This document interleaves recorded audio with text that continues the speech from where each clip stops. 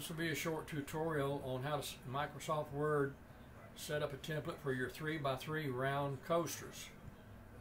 If you remember from my first tutorial, Microsoft Word is not a design program. You have to use a design that you've already purchased or made yourself from another program.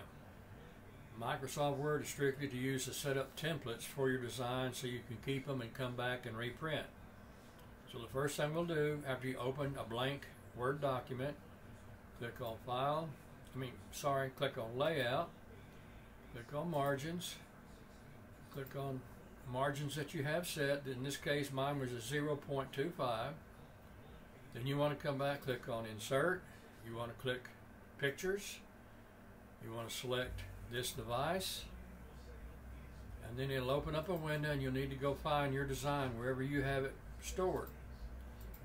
In this case mine's on the desktop, and this design is one I made for a friend who owns a donut shop. They wanted to make some coasters to give out to their customers. It automatically inserts it. First thing you need to do, come down here to Wrap Text, and you want to select top and bottom. This allows you to move your picture anywhere you want. If you right click, come down here, click on Size and Position, you'll see your size. It's 3.75. 3.75, it's a little bit bigger than the actual coaster blank, but it will make sure it covers the full coaster. Next thing you want to do, right click, click Copy, click Paste, and it puts another picture in there. Click Approve, right click, paste, and there it goes. Approve it. Right click, paste, and now you've got 4 coasters that you can print on your sublimation printer. What you want to do first though is you want to come up here and click on File, Save As, give your file a name up here and where you want to save it on your computer, and then click Save. When you've done that, it'll go back to your document. Then you want to click on File and Print. Select your printer. In my case it's an Epson 2800. You want to go through Properties.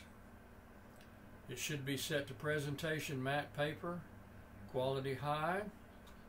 You want to come up here and click More Options, uncheck Bidirectional Printing, click OK, and print. Now also one thing I can show you, when you click on More Options, uncheck Mirror Image. If you leave that checked, it will mirror for you when it prints. But what you need to do is back here in your document, go back to the document, right click, come up here and click on Picture Format, and go over here to Rotate, click Flip Horizontal, and it flips it for you. You can do that to each picture. Picture Format, come over here to Rotate, Flip Horizontal. Click your picture, Picture Format, Rotate, Flip Horizontal.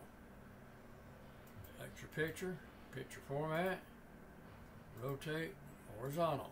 And now you can save your image, and it's already mirrored for you, so when you print, it will be mirrored for you. If you don't want to save it as a mirrored image here in Word, then you could select Mirror Image when you go to print it in your printer settings. I hope this has been helpful to you. Thank you.